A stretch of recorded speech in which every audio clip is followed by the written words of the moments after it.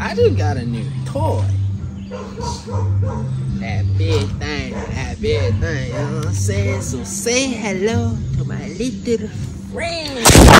Time to see what's inside the box. You gotta slice it and dice it. Just don't splice it. And voila! You got your 1000 PSI pressure washer, the spraying wand, the suction hose, along with your handy dandy foam cannon, shoulder strap, turbo nozzle, quick connect hose adapter, and a mesh carrying case. Unfortunately, the battery is sold separately. You have the 60 volt and then the 20 volts. I've tried to see if the 20 volt battery could fit, but sadly, it doesn't. And this would be the cheaper option when it comes to purchasing batteries, but you can't use it for this device. The 20 volt battery is going to be compatible with some of DEWALT's smaller product, but if you want to use this big fella right here, you gotta use the 60 volt battery. You see, it slips right in, and then you can close the case so that it doesn't get wet, and this is how you check if the battery's full. Now let's put the pieces in place. Gotta put on the turbo, screw on the wand,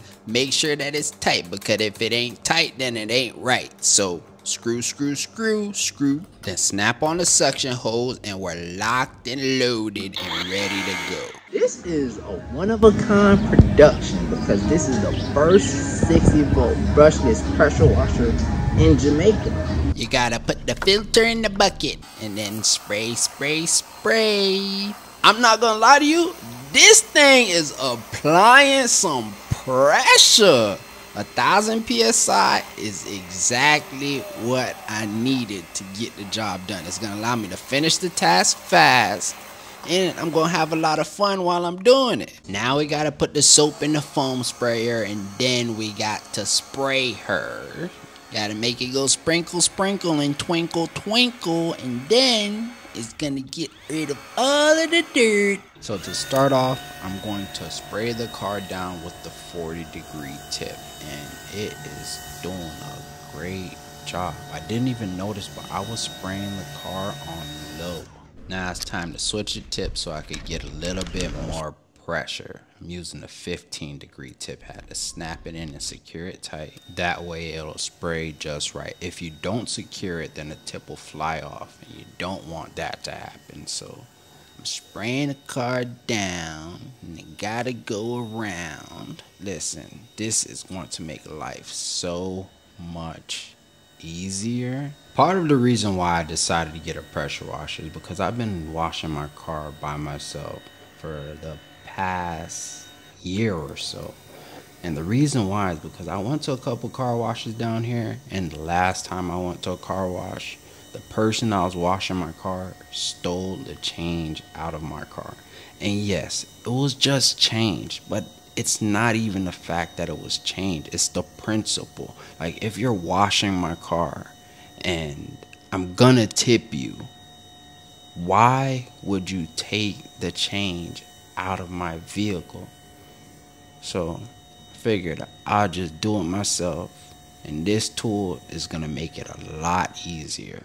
Now it's time to spray the car with the foam sprayer. So once you spray it with the soap, it'll loosen up all the dirt, and then you could just spray it all off with the pressure washer. This is definitely a quality tool.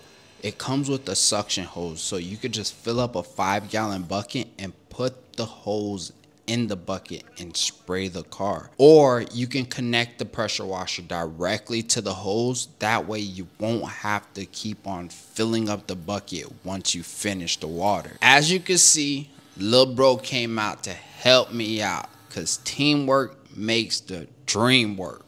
So I got that butt scrubbing that thing so that he can loosen up the dirt, and then we can get rid of all of the ooey gooey, dookie lookie, spooky stuff. And I definitely had to let him try out the new tool so that he could tell his friends when he go to school. But now let's get into the numbers. The pressure washer itself is $199, but they also have a 550 PSI model for $129. But just to make it clear, those are the prices for the tools only. You still have to purchase the battery and the charger. The price for the 60 volt battery is about $180 without the charger, and if you were to purchase it with the charger, it would be about $240.